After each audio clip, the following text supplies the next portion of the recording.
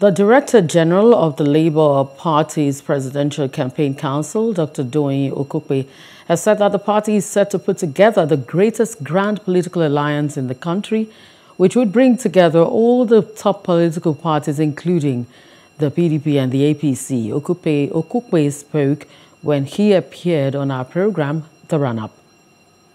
We on our own are making arrangements for no less than 10 persons per polling unit. Now, in that grand alliance, if other people come up with their own, so the number increases from 10 to 15 to 20 in different areas. Let me tell you, believe me sincerely, we are not joking with this election. And anybody who takes us for granted will be struck, by lightning. I'm talking about lightning of political development. We Nigerians may be bad, we may be corrupt, true. All right, but because we play along, whatever goes with us. But everybody has come to the realization that this is not going to augur well for our future and the future of our children. If it is just that fast, that financial fast of one day, many Nigerians have made up their minds to do it. Look, we had rallies all over the country. I'm the DG of campaign of the presidential campaign for Labour Party. I'm telling you, I'm a Christian, I will not lie. We didn't give anybody shishi to run those events. And I'm telling you, those who tried to play catch-up with us spent billions. We're going to put together the greatest grand political alliance in the country.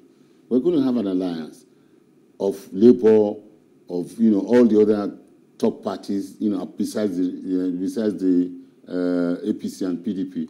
We are going to form a grand alliance, including NNPP, including SDP, including PRP, including ADC. We are coming together in an alliance that not necessarily says that the presidential candidate of A must step down for presidential candidate of B. No. But, an alliance that fosters the political fortune of the component parts of the alliance nationwide. People may think, as I use the word deliberately, think or assume that we have no structures. We already know the number of polling stations in the country. And I'm telling you, take it from me, I am saying it.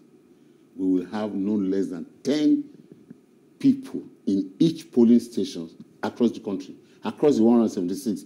Efforts are already underway, and I don't like to keep unnecessary secrets. I can tell you that we are well past providing over 40% of that arrangement, covering over 40% of that. It's not a problem.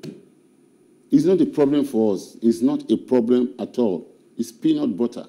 Hello, hope you enjoyed the news. Please do subscribe to our YouTube channel and don't forget to hit the notification button so you get notified about fresh news updates.